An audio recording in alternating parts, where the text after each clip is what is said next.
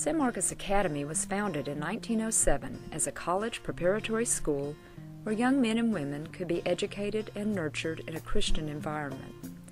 While preparing students for higher education was the goal of the upper and middle schools, the Academy also provided for the training of younger students in the lower school.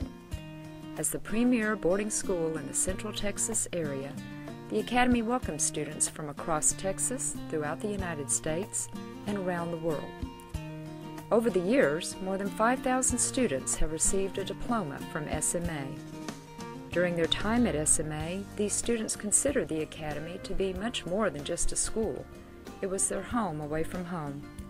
Likewise, the students regarded the caring staff and faculty at the Academy as family. This was especially true for Lee Hage, who came to the Academy from Austin in 1934 during the depths of the Great Depression. Lee's mother had passed away 2 years before, and her father knew that 4-year-old Lee, along with her older brother and sister, M.K. Jr. and Christine, would be well cared for at the Academy. He wanted his children to all be together as a family, and they would have that opportunity at San Marcos Academy. Because Lee was so young, she lived with Academy President Raymond Cavness and his wife, whom she affectionately called School Daddy and School Mama. Their nicknames actually came out sounding more like Cool Daddy and Cool Mama when Lee would call for them. Dr. and Mrs. Cavness helped raise Lee, known to her friends at the time as Lily Mae. The Cavnesses taught Lee in their home until she was old enough to begin classes at the Academy. During her 10 years at SMA, Lee was active in many campus organizations, including the Glee Club, the Brother and Sister Club, the basketball team, and the Phi Lathian Club. She was vice president of her class during her junior year and secretary in her senior year. She also was a sponsor for Company A and the school's Corps of Cadets. Lee made many lifelong friends while at the Academy, including the Cavness's daughter, Ramona. Carlita Dreiling and Opal Richardson of Houston were also part of the tight-knit group of Academy co-eds who would remain close friends as Academy alumni. As seniors in the 1943-1944 school year, Lee and her classmates occupied themselves with campus chores, homework, and athletic events, accompanied by the music of the day, songs by Judy Garland, Bing Crosby, the Ames Brothers, and the big bands of Glenn Miller and Tommy Dorsey. Late in the spring semester, the editor of the campus newspaper took her lead from the popular song "Going to Take a Sentimental Journey" and interviewed members of the senior class to see what impressions they would take with them of their senior year at the Academy. Lee Hage was one of the first to be interviewed. She reported that her favorite song was "The Breeze and I," and that Artie Shaw was her favorite band leader. Her hobbies included collecting snapshots, swimming, roller skating, and walking in the rain. The interview also revealed that one of Lee's nicknames on campus was Pill, a good-natured reference to her short stature. Lee was also described in the 1944 yearbook as dainty, ambitious, and neat. Of course, students at the Academy were also preoccupied with serious matters during the early 1940s when the country was embroiled in World War II.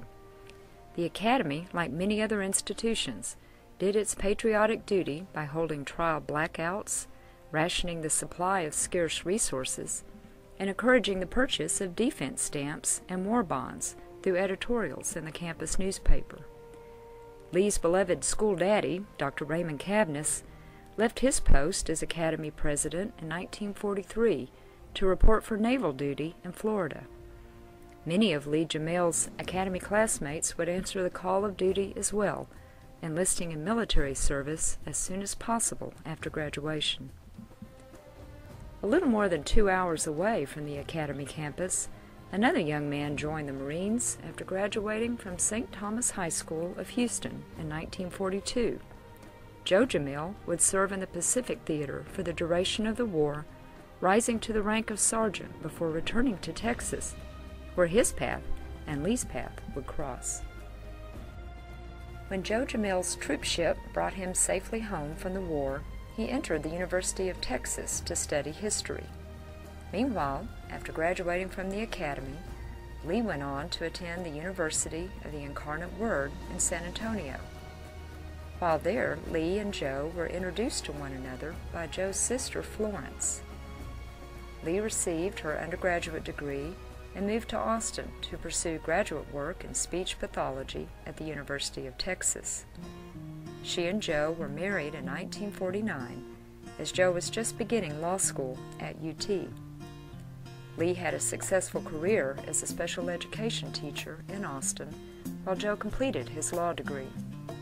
The Jamail family grew with the birth of 3 sons, Joseph III, Randall, and Robert.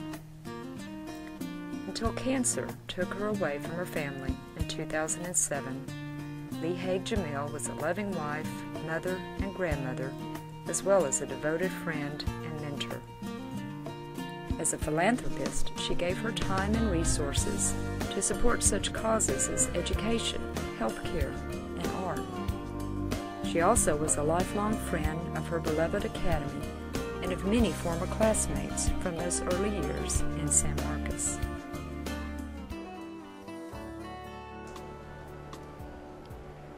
The Lee Hage Jamail Special Events Center at San Marcos Academy will be a fitting tribute to Lee Jamail's life and legacy.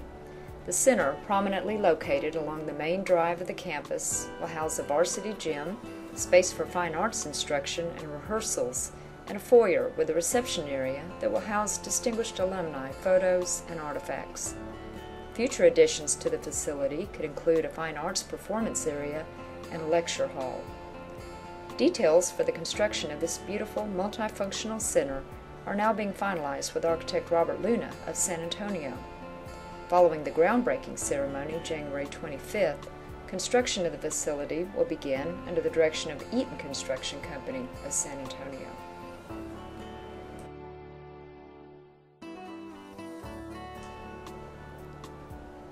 The Lee Hage Jamail Special Events Center will honor the memory of one of San Marcos Academy's most distinguished graduates. When completed, this wonderful new facility will serve the needs of Academy students like Lee for many, many years to come.